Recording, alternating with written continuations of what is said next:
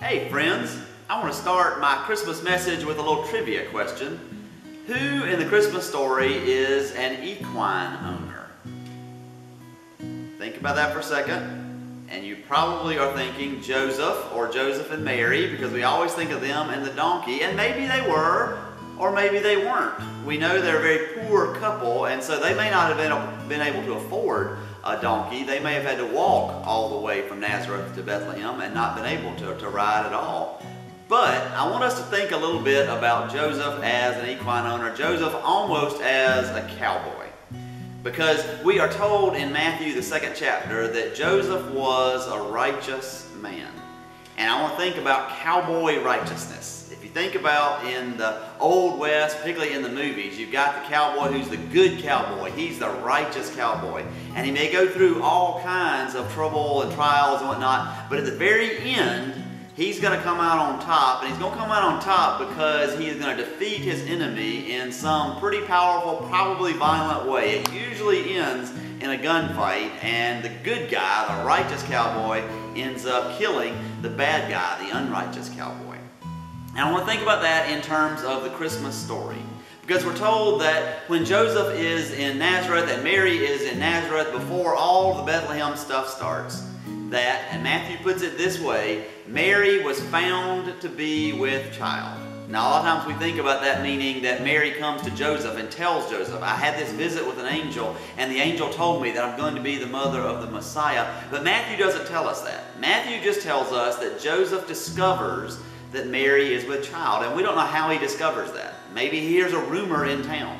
Maybe he notices that she gets sick every single morning. Maybe he sees an incriminating bulge on her tummy when the wind blows her robe. We really don't know how it is he knows, but he discovers that she is with child. And the very next verse says, because he was a righteous man, he chose to put her away quietly. Or some translations will say he chose to divorce her quietly. That's a pretty amazing thing for him to do. Long before the birth of Jesus, Joseph is illustrating and demonstrating that he already understands God. He already understands Emmanuel, God with us, because he's already acting in a Christ-like manner before Christ ever comes. Because truthfully, Joseph, as a righteous man, could have demanded that Mary be executed, that she be stoned in the public square, completely humiliated and stoned in the public square. Because as far as he was concerned, she had cheated on him. I mean, come on. He finds that she is with child. There's only one explanation. He knows he isn't the father. It has to be that she's cheated on him. And he doesn't know any differently. He hasn't heard from the angel yet. He has to decide what to do with this information. And he chooses to divorce her quietly. He could have chosen to have her stoned. Leviticus 20 says that that is the proper punishment. That's the righteous thing to do. In a sense, that's cowboy righteousness. She's the bad one. He's the good one. He does away with the bad one. But instead, he chooses to divorce her quietly. And he's really choosing to bring scorn on himself. Later, when it is found out that she is pregnant, people are going to perhaps say he's the father and maybe he's going to get stoned. Or maybe they say, well, she cheated on him and he didn't even have the guts to be able to do what he should have done. He's not a righteous guy. He should have had her stoned. But instead, he does the right thing that was the hard thing, that was the godly thing. He chose to say, I'm not going to make a fuss. Even though she has wronged me, I'm going to find a way to be graceful. And so he resolves to divorce her quietly.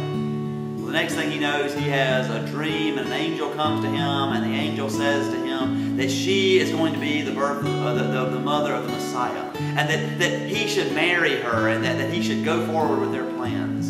And so knowing that this is a message from God, he chooses to do that. But I want to linger on what he does before he hears the angel's call, before he has that dream. And he does the good thing, that is the right thing, that is the hard thing, that is the godly thing. And as we think about us at Christmas time, I invite all of us to think about the ways that God is calling us to do the good things that are the hard things, that are the godly things, to demonstrate that we understand Emmanuel. We understand that God is with us. And so my prayer for you and my prayer for me is that this Christmas season, that you will allow Jesus into your heart.